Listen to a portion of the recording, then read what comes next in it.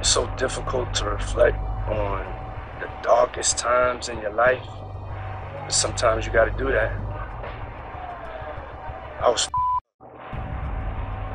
I hit rock bottom, but I made no excuses.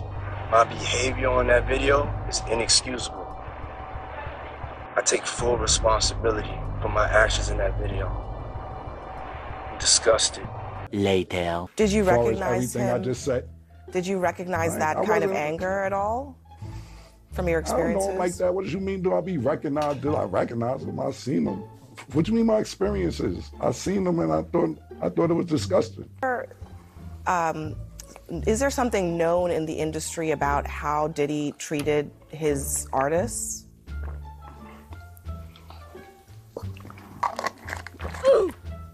Who the talent agent for this joint? Like, you think I'll be sitting around watching what Diddy do and all this? I didn't know this was a Diddy joint that y'all invited me to. Yo, who booked me for this joint? Guys, look, I'm trying to get this together so I can record this video, but I just saw this freaking hilarious interview between rapper Camron and Abby Phillip of CNN. This mug was off the rails. It was about Diddy.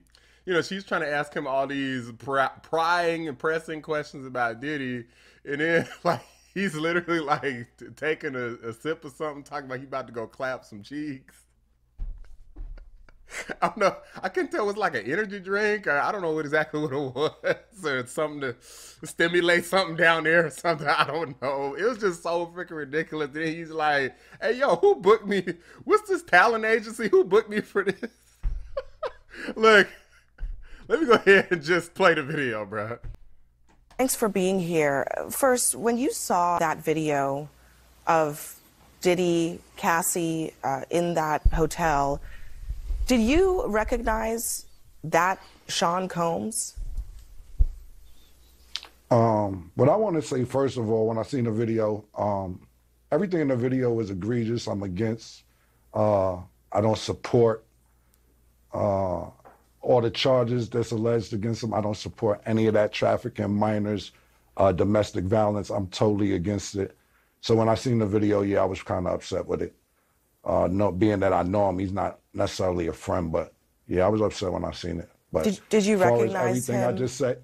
Did you recognize that kind of anger at all from your experiences? I don't know like that. What do you mean? Do I be recognized? Did I recognize him? I seen him. What do you mean my experiences? I seen him and I thought it was disgusting. I didn't do a zoom in to see if it was really him or nothing, but he admitted it was him. So look at Abby's face. What did you think about the apology that he gave in that other video? Ain't me for this. The apology ain't for me to decide. For Cassie. What I think about it don't matter. He ain't do nothing to me. Cassie need to ask Cassie if she accept the apology. I told you how I feel. I said what I said. I want to play a conversation that you had on your podcast back in September with Mace. Listen. Yeah. When you had your record deal, why did you take me to Biggie Smalls and not Bad Boy? Man, it's almost gonna bring me to tears to say this. I just, being that I saw you as such a good friend, I wanted to put you with somebody I knew with. Thank you, man. I really appreciate that. A lot of people ask me that on Instagram, man. Don't have me just out here crying, man. I don't want to get emotional in here, man. Instantly, I knew Biggie would do right by you. Can you tell us a little bit more about that? I mean, is there something known in the industry about how Diddy treated his artists? Look at So I'm going to get some cheeks after this. What did he say? Horsepower joint. Bro,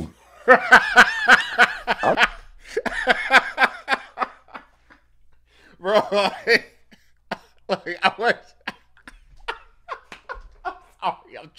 I'm trying to get through this video. Look, you see the look on Abby's face. Just look at her face. So I'm going to get some cheeks after this horsepower joint. Look at she kind of looks to the side.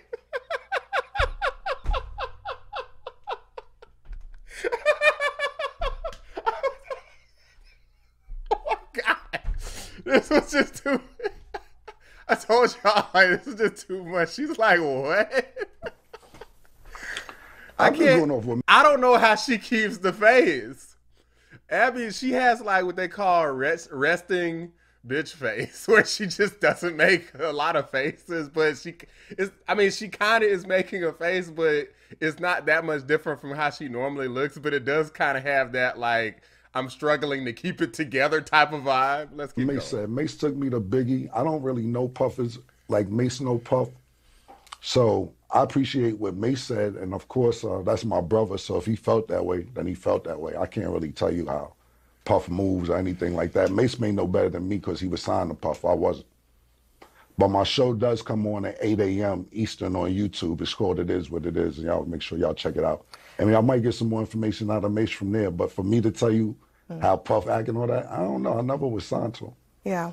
What about the industry in general? I mean, so many people have pointed out that Diddy couldn't get away with this stuff if there weren't a lot of people protecting him. Do you think that's the case? Who the talent agent for this joint? Like, you think I'll be sitting around watching what Diddy do and all this? I didn't know this was a Diddy joint that y'all invited me to. Yo, who booked me for this joint? I don't be sitting around watching Diddy and all that. Yeah, thanks, man, come on, man. That's thanks for crazy, joining man. us. Thank you for your time tonight. Yeah, thank you for having me. You and Jay.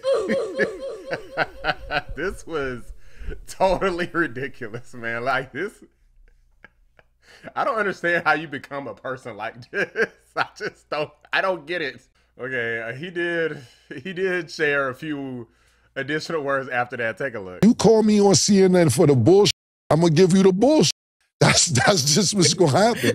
So we got some free promo. I teased the Pink Horsepower. They tried to bring up when Mace bought me the Biggie instead of Puff, and I said, yeah, if you seen it, what you asking me about it for? Like, nigga, it was self-explanatory. Oh, wait, but nigga, I said what I said. I gave a disclaimer at the beginning. Then we got on the commercial. That was that. I don't know why they didn't watch 60 Minutes. They didn't watch Bill O'Reilly. This